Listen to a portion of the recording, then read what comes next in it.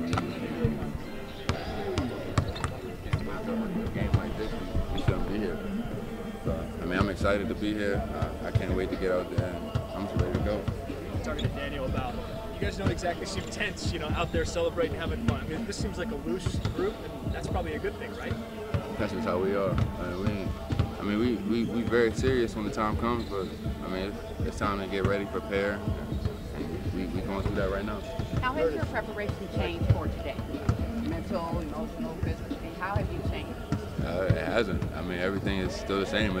It's another game, but the stage has changed. That's all that changed. Is the stage that we on. And you just gotta lock into the tendencies and be on your P's and Q's the whole game, 48 minutes. Obviously going to be a hostile environment in here tonight. Why have you guys been so good on the road here lately? We stay together, we play together. I mean, when things go bad, we huddle up and we stay together. And we never break apart. That's why we're going to keep flourishing together. We know that songs have been a theme of this season for the team since PJ Spence. There's a theme song that you might have today or something that's in your head. What would it might be?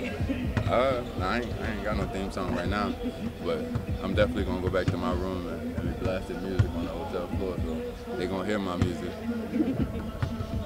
You've been here before, obviously, with the Heat. The biggest difference is the amount of minutes you're playing now. How do you take that experience and kind of apply it to this moment right here? I mean, it was a tough finals back then. And, I mean, the finals is always going to be tough no matter who your opponent is, no matter when you playing. So, I mean, it's just going to be a tough game, and you got to fight through it. Did you notice the number 18 down there? Number 18 down there? One of the seats. Oh, yeah. No, I didn't, but that's fine. So they've kind of taken some assumptions with that. They can take whatever they want. I don't care.